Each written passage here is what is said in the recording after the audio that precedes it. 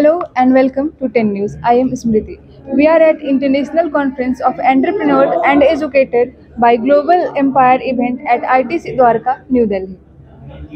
Hello ma'am and welcome to 10 News. First of all, please introduce yourself.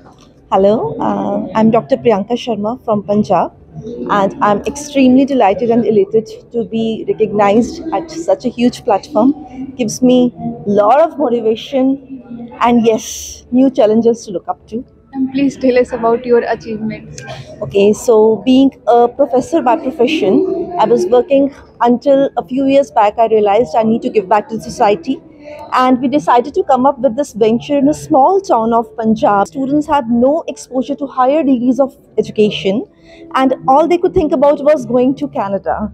So I wanted to change the younger minds so that they could realize they can do much, much more to contribute to their own country and work for it. To whom you would like to dedicate this award? Absolutely to my husband, because he was the only one who could see the reality behind my dreams. Thank you so much. Thank you so much for talking to 10 News ma'am. Thank you.